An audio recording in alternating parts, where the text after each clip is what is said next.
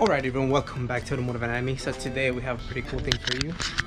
I've been talking about doing this for a while, and today just happens to work out perfectly because I got my new lens. So street photography / car photography is something that I'm always watching, and so I kind of want to take you guys along with me. Thanks to the homie Easy for all the tips and everything. So I'm gonna put on my settings, and you guys are gonna see my mistakes, and always taking any good commentary, any suggestions, leave them. I can always learn. So yeah, the first place that we're gonna be shooting, and I'm gonna put my GoPro on my head. I just wanted to get some good lighting for the beginning of the video. So you guys are gonna be walking and seeing the same things that I see. I gotta put on my mic, so I'm really gonna be looking funky for anybody that sees me outside, but I'd rather have that than you know, not get good audio. And then this is a new setup on the camera, which I'm super excited. So obviously you guys know it's the 6400 camera, Sony, and then the new lens, which I don't know what the name is, but I forgot. I'll put it on the description. And then another lens. So yeah, that's what we're gonna be doing. So first location is this little spot right here, and I thought it was gonna be a little bit more isolated, but I guess it's not, so it's okay. We gotta deal with what we gotta deal. So you guys can see my little setup here. I got the GoPro, and I also I'm mic'd up, so the GoPro mic is all over my face, but it's okay. The point is to have fun, I think. So let me give you guys a little background story. Let's see if this angle is even gonna work. Seems like a little too dark. So let's lower the shutter speed, which automatically gives it more light. A lot more light, actually. Cool. Super important to get a tripod when it comes to night shoots, just because you don't want any shakiness as the shutter goes off. We're gonna do single shots just because I don't want to do multiple shots, obviously. That's just taking its sweet time. Oh, that's so good. No way I would be able to take that with handheld. I do want to do handheld, so for those who may be wondering, why did you get this type of lens? See, like, oh, I didn't. Okay, so let's see. Definitely blurry, so I'm not sure what I did wrong. Let me check it out. Maybe let's do 1/30th. I think that's how it's pronounced. Let's bring the ISO a little bit, then aperture, keep it at the lowest level. Here we go. Focus, and take the picture. See how that goes. Let's check it out. See how much. Okay, there's a little bit of glare, or not glare, but I feel like it's not focused completely. So we're at the second location. It's way too crowded. I thought it was gonna be a little bit emptier this time of night, but I guess not. So we'll just have to deal with it, and I think I'll be back some other time and shoot a little bit way later. Usually I shoot around, right now it's 8:16. Usually I shoot at 10, and so I never had this issue, so oh well, gotta deal with it. So getting all these weird looks because the camera is on my forehead, but the cool thing is that it's 2022 and everybody has a YouTube channel. And if you don't have a YouTube channel, you probably should start one.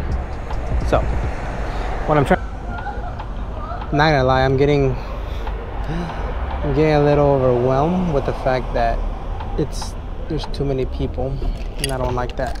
I wanted to be by myself. There we go. So right off the bat, I would need a little bit more space to get the forward back, but let's try that for a little bit, just as a test run. So many cars passing by. Okay, so I think that's a little too fast. Man, this lens is so long. Back it up even more. Right there. Right there. Cool. All right, let's try this out again. I'm getting a glare.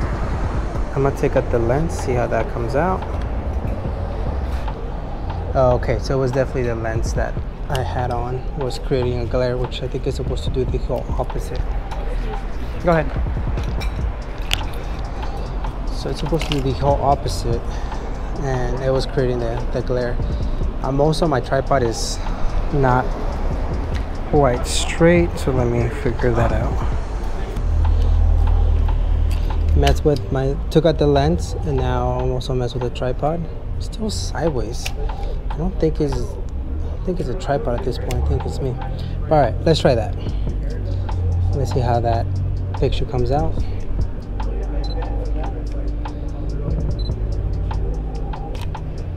Cool. Okay, let's see how crisp that image is, or is not. That's good. Oh yeah, that's good. Okay, I like that. Okay, my confidence is coming back. Just the location of it is not the greatest, just because one too many people, but that's okay. All right, now we're getting a little bit more comfortable with the changes. Cool, there you go. I think that's gonna be a nicer shot. Let's try this one right here. Oh baby, look at that. Let me see, I'm not trying to hit it too low. Kind of work on that. Oh, there you go. My tripod was not standing right. Now there it is. I'm gonna go with that. Let's put it on focus.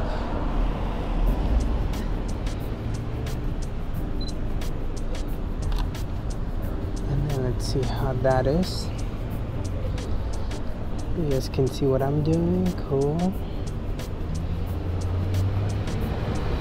A little bit of a blur, so it's not quite a bit of a sharp. So let's do even lower shutter speed. See how that works out.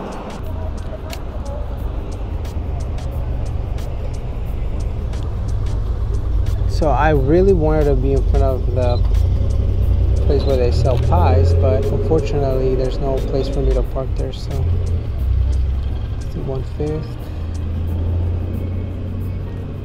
It's at the lowest, and then ISO right there.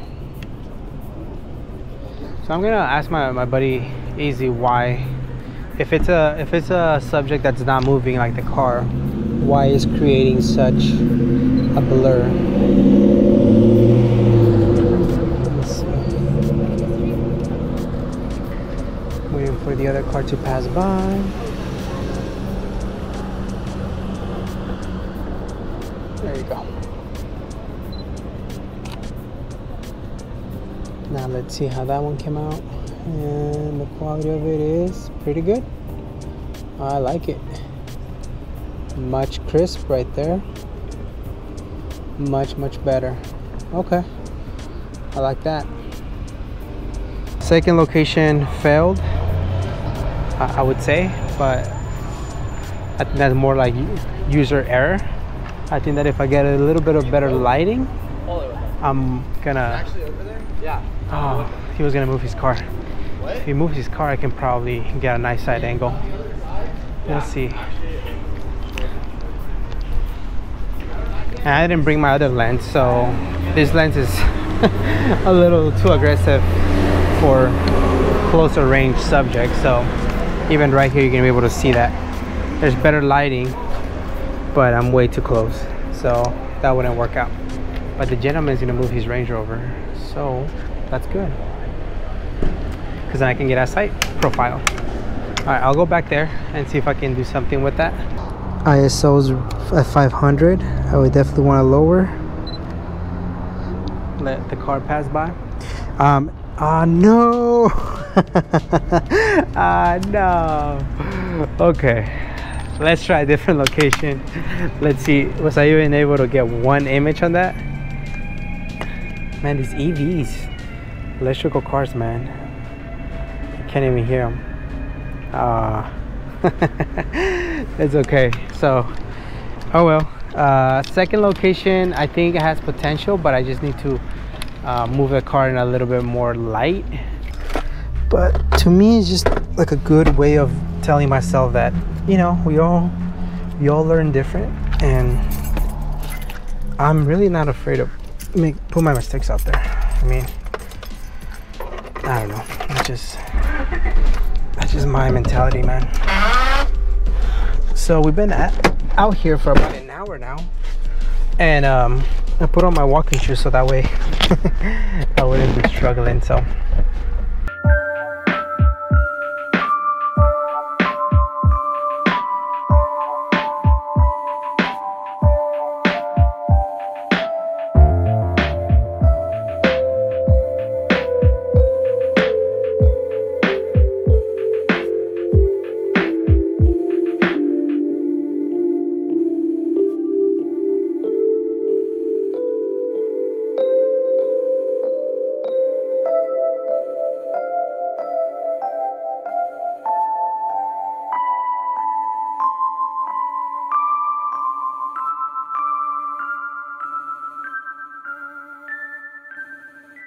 Thinking this building right here would be pretty cool, and we can park it right here where the trash can's at. So let's move the trash can up to the side. I promise I'll put it back. All right, I really like this whole barnyard garage type of feel to it. So hopefully we can get some good images. I think the lighting is good, decent. I mean, it's night. I would love to have this parking logo there instead, but can't. This ain't Burger King, can't have it your way. So that's where we're at. That'll be the shot. But so one of the things that I was not aware of is how like long this lens is. It has so much reach. It's quite impressive. I keep having to back up more and more and more and more. So there you go. I think I'm barely finally getting the entire shot, and I'm very far away. So let's see, let's just test run. So obviously gotta practice my settings a little bit more. Let's come here from this angle. I may be able to shoot from the top of the trash can. That may be able to give me that extra height that I want. So let's say, all right, let's see how we are from here.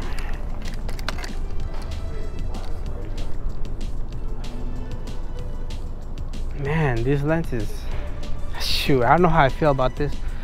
I feel like the lens is really long. Let me see if I can do it from this side. I didn't realize how different of a lens it is compared to the original one that came with the 6400. But I'm starting to see that this is from like really far away subjects.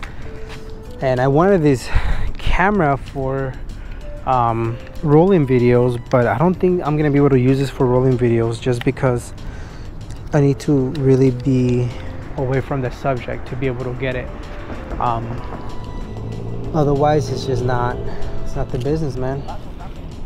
Here, way farther. We're keeping at 1/4 ISO 500.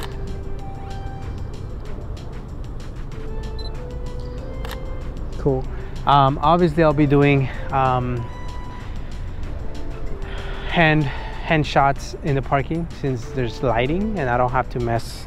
My shutter speed can be a little bit faster, but when it's so dark I gotta slow it down. But I haven't been able to get the actual barn because it's this lens over there down this alley. It's a brewery. So let's lower this tripod a little bit and let's use the top of this post right here to help me get a little better angle and see if that helps with my shot from far away. which it is, but now the fence is showing, and I don't really want the fence to show. So let's move here. How about here? Wow, this lens is so freaking awesome. I'm like from super far away and it feels like I'm right here. So let's see. Now we can zoom a little bit, not too much. I took it with the person behind just so we can see the motion. There you go, perfect. See, that's exactly what I wanted to show.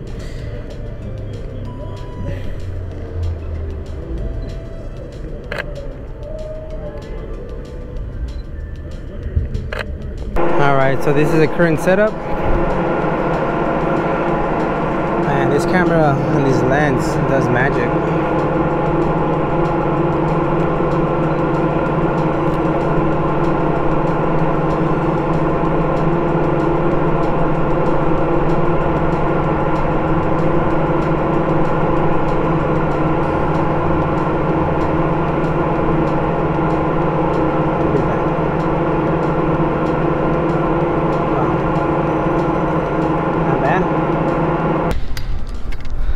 Let's see if we can get a decent shot here at least. See how we're doing. My tripod's not big enough. There we go. Still 120. Immediately let's lower it to 1/3. Cool. Let's lower the ISO a little bit more. And then let's do 1/4. See how that. So, been out here for about 2 hours, just in general, just chilling. I don't know. I enjoy doing things like this. I'm pretty weird, but I mean, do what makes you happy. Otherwise, what's the point? All right. I mean, I guess better lighting, not necessarily amazing, but better lighting. Let's back it up. Let's see.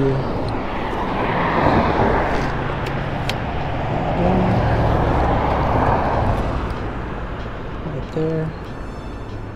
That didn't go right there. A little bit up. I passed by a 7-Eleven that had very good lighting, and I didn't want to turn around, so I'll hit that one up next time. Let's bring the ISO quite a bit high just to see what we can do with that.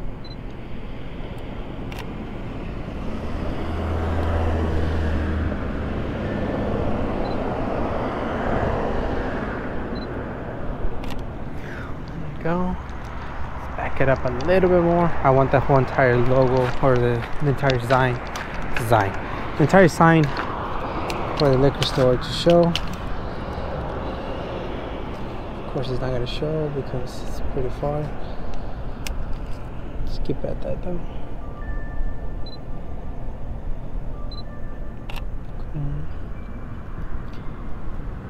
Still one. Alright, so looks like we're coming to an end of this night shoot. I mean, it got me walking, it got me doing things. The side profile of my car is just quite a sight to see.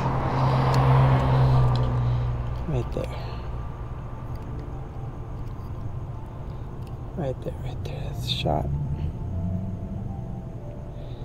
Like I said, you guys obviously saw my mistakes today. Not perfect by any means. Focus. There you go. Let me lower it to 5 and then ISO, let me bring it to that, and right there.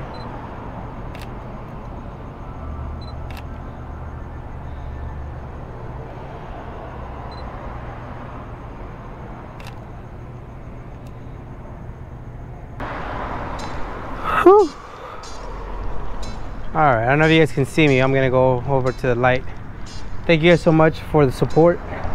It's cool because the guy that I think owns this spot, he has a couple of Datsuns.